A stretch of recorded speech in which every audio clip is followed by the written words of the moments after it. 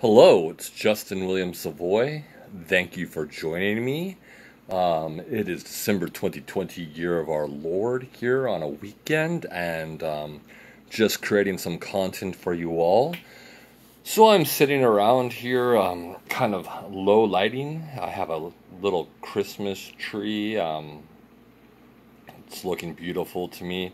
Over in the corner, some pre-Raphaelite art surrounded by some of my very favorite books in this room, some more books in the bedroom.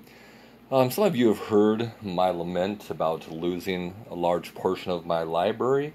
However, this is a book that I have kept for a rather long time. I am so pleased to have this, and just a little insight to the guy that I am. I'm sitting around here and watching YouTube. Before in the past, I went through long periods of time of not even having a television because I'm just such a bookworm. I had a library card and a nice comfortable chair. I worked labor work during the day doing landscaping and gardening, and at times during college and before I went to university, I went to a junior college and I did a lot of strenuous labor work, and I'd come home to the comfort of my little cozy place and my books, and I just would love to read. And I got into studying about Byzantium by studying art and looking at some books on Hagia Sophia in Istanbul, and Byzantine theology and liturgy. And through my interest in the Orthodox Church, the Eastern Orthodox Church, Greek and Russian primarily in my area, I attended a small Russian parish. And it was Rokor, I believe, and then Orthodox Monastery in Etna, California, at the Center for Traditionalist Orthodox Studies. I enjoyed different stuff, Constantine Carvarnos and the Byzantine studies, and looking at some of the stuff that he wrote in Harvard. But what a better person than John Julius Norwich. And that's what I was trying to say today. Backing up, I've just been also watching YouTube before I got on the tangent about not having a television, enjoying myself watching some interviews with John Julius Norwich. There's a wonderful one about Christmas, which I recommend to you.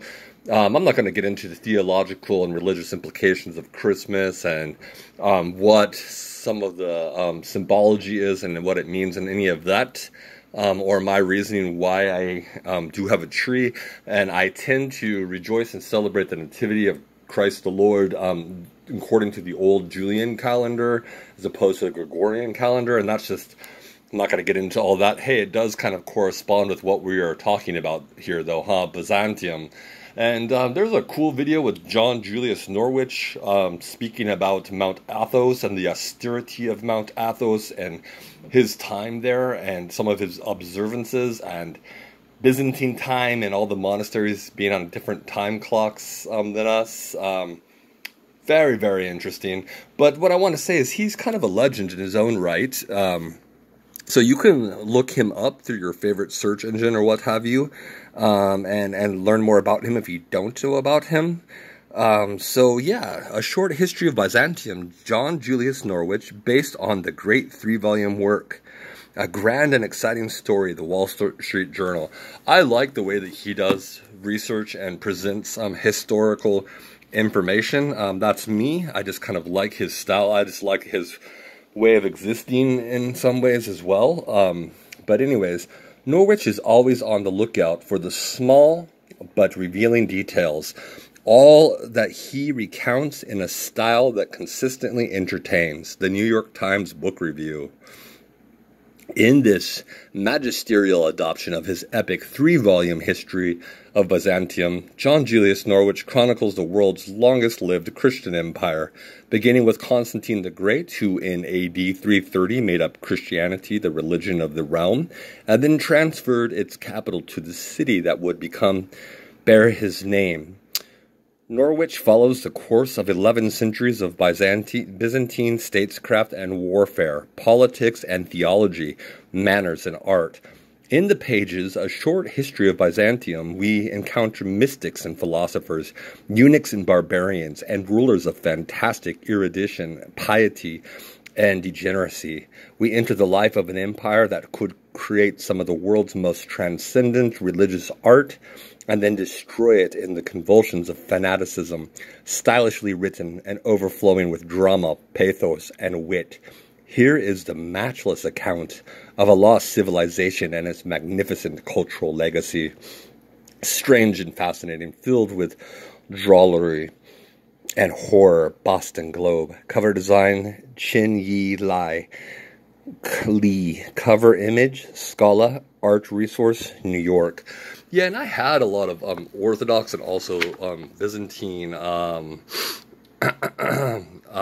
art books at one time. I'm fairly limited on what I have now, but photography books of also Hagia Sophia and some of the restoration of frescoes and iconography there is fascinating to look at, to have an understanding of some of Byzantine architecture and art and what's not. But anyways, moving along, international acclaim for John Julius Norwich's A Short History of Byzantium.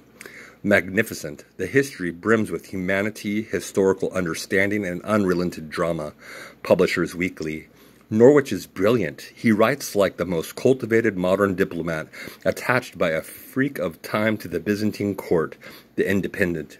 Vivid and entertaining. This is history expounded like the first-class conversation of a sprightly raconteur who responds to his enthusiasms as they seize him with each fresh turn of the story. The Sunday Times, London. The best narrative history available today of an empire as fascinating as it is important, The Spectator. In its human, even its contemplating humanity, it's witty, and it tells a remarkable history with boundless zest. Daily Telegraph, London. Superbly enjoyable and brilliantly colorful prose enlivened by his gift for droll understatement. Norwich brings the complex subject to vivid life. Kirkus Reviews. Also by John Julius Norwich. History. The Normans in the South, The Kingdom in the Sun, 1120 through 94. Reissued in one volume, The Normans in Sicily. The History of Venice, The Rise of the to Empire. A History of Venice, The Greatness and the Fall. Reissued in one volume, A History of Venice. Byzantium, The Early Centuries. Byzantium, The Apogee. Byzantium, The Decline and Fall. Travel, Mount Athos, by Reversibly Sirwell. Reresby Sirwell. Sahara, A Taste for Travel and an Anthology. Venice, A Traveler's Companion. Miscellaneous, The Architecture of Southern England. 50 Years of Glen Disborn. Christmas Crackers, 1970 through 79. More Christmas Crackers, 1980 through 89. John Julius Norwich, A Short History of Byzantium. John Julius Norwich was born in 1929. He was educated in Canada at Eton, at the University of Strasbourg, and at Oxford. When he took a degree in French and Russian in 1912, he joined the Foreign Service, serving in the embassies of Belgrade and Beirut, among other posts. In 1964, he resigned from the service in order to write. He has also published A History of Venice and A Taste for Travel and 2 volumes on the medieval Norman Kingdom of Sicily. Lord Norwich, chairman of the Venice in Pearl Fund, is an active member of the House of Lords. A Short History of Byzantium, John Julius Norwich. Vintage Books, a division of Random House Incorporated, New York. Copyright 1997. And contents. A list of illustrations, maps, family trees, preface, introduction. Part 1, The Early Centuries. 1. Constantine the Great to 337. 2. Julian the Apostate, 337 through 63. 3. The Empire at Bay, 363 through 95. 4. The Fall of the West, 395 through 493. 5. The Rise of Justinian, 493 through 540. 6. Justinian, The Last Years, 540 through 65. 7. The First Crusader, 565 through 641. 8. The Heraclean Line, 641 through 711. 9. Iconoclasm, 711 through 802. Part 2. The Apogee. The Images Restored, 802 through 56. Of Patriarchs and Plots, 857 through 67. The Macedonian and the Sage, 867 through 912. The Gentle Usurper, 912 through 48. The Scholar Emperor, 945 through 63. The Tale of Two Generals, 963 through 76. The Bulgar Slayer, 976 through 1025. The Decline Begins, 1025 through 55. Massacre, 1055 through 81. Contents: Part 3, The Decline and Fall. Alexis Comnenus, 1081 through 1118. John the Beautiful, 1118 through 43. Manuel Comnenus, 1143 through 80. The Fourth Crusade, 1180 through 1205. Exile and Homecoming, 1205 through 61. The Angevin Threat, 1261 through 82. The Two Androniki, 1282 through 341. The Reluctant Emperor, 341 through 54. The Sultan's Vassal, 1354 through 91. The Appeal to Europe, 1391 through 1448. The Fall, 1448 through 53. Epilogue, List of Emperors. The Muslim Sultans, List of Popes, Bibliography and Index. List of illustrations. I'm not going to read that. Let us let it sit here for a moment so you could see that. And here's some more illustrations. More illustrations. Maps and family trees. Let's just take a look at those.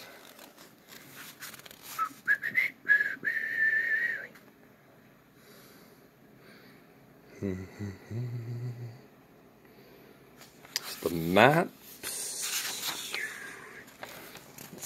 Bulgaria.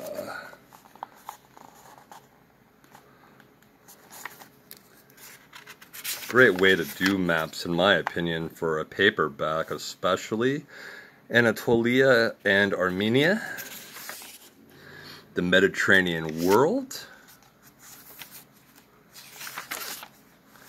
And here is some of these family trees for you. I'm just going to do it like this so you can see those.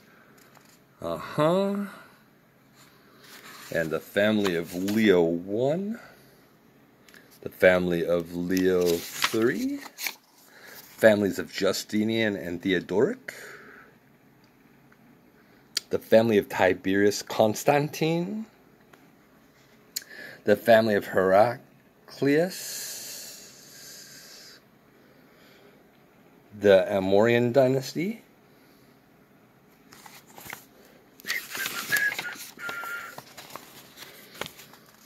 The Macedonian dynasty.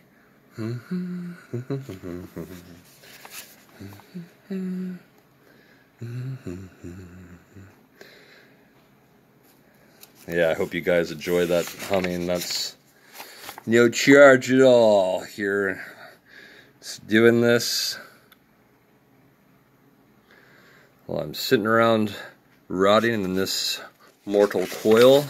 Might as well have a little bit of an enjoyment in my pseudo-hermitage here.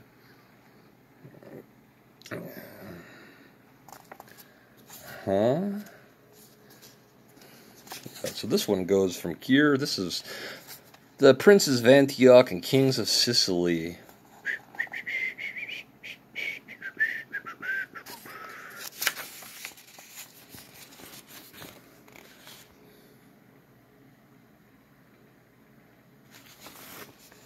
The Latin emperors at Constantinople.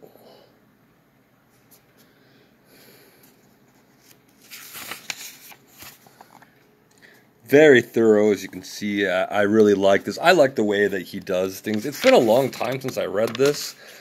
It's probably half of my lifetime at least. I don't know. Sometimes I dip and take a little look into things. I got this around the time it came out or shortly after. So yeah. The Early Centuries, Part 1. Constantine the Great. Can't go wrong reading that. Let's look at a few of the pictures, and then,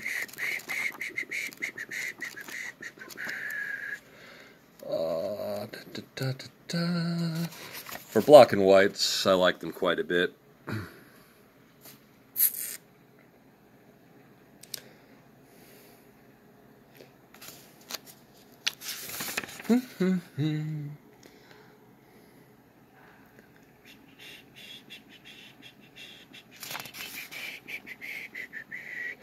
Guess you got to be into this kind of stuff, you know? Yeah, if you're one of my viewers and you're not, I don't know what you would be doing watching this video, but it's cool. I hope you enjoy and that you learn something from this. But Byzantium, I mean, inside of a Byzantine church, as close as you're going to get to the heavenlies. The rise of Justinian. There's some more pictures. I'm just going to thumb through and let's take a look at some more and then wrap up the video, huh? Something to do anyways. Kind of, sun's coming out a little bit. I don't know what I'll do, if I'll even leave. It's a weird world out there right now, and I'm enjoying myself, you know? I don't want to be like just a total shut-in. Nature's good. The Virgin and Child ivory statue, 11th and 12th centuries, one of the very rare examples of post-iconoclastic sculpture in the round. Yeah, but, you know, it's just my personality type. I just enjoy the intellectual life. I'm really just kind of stuck in my own little world, as they often say, but I'm happy there. And later on today, 3 of my sons are going to come over here, the little guys. Istanbul, St. Sophia, with minarets added after the Turkish conquest. Yeah, so for now, I'm just happy to make this for you before I switch into daddy mode and hang out with my children. Such a blessing. It says in like the Psalms that sons, they are an inheritance of the Lord. Might say children in your NIV. King James 16:11 says sons. I'm just going to run with that anyways. But yeah, so I love spending time with them, and my sons, they're named after different saints that correspond to this particular interest of mine and just to the Christian East in general. Yeah, so before I do that and meet up with them, I probably have some grocery shopping, unfortunately, I have to do, and then I'm going to look forward to a very peaceful evening with some of my children as we're moving towards the date when most people in North America celebrate Christmas holiday and the New Year, and then after that I have the Nativity to look forward to. And it's so cool with today's technology. I was just thinking how I can watch stuff on YouTube, especially during this time when it's like a lot of us are isolated and quarantined. It will be nice if I am able to, God willing, watch different activities in the Eastern Church that goes with the old calendar when we move to the Feast of the Nativity. Anyways, I'm kind of going off into, I was up very early this morning. But I hope that you found this enjoyable, and I look forward to providing more content for you in the future. And so I just want to wrap this up. I'm Justin William Savoy. Thank you so much for joining me this afternoon, at least this afternoon here. And I thank you to my supporters. I love doing this, so I want to be able to provide you with more content in the future. there's ways to support me. The best way to contact me is Suvoy Justin123 @gmail.com. That's SUVOYJUSTIN at 123 @gmail.com. Excuse me. And comment below if you have any questions for me. Comment, please do. I enjoy feedback, and I will be making more videos with actually me on them talking to you, but for now I'm just going to keep going forward with this. I'm having a good time, and I hope that you enjoy the content as well. Thank you so much. Okay, goodbye.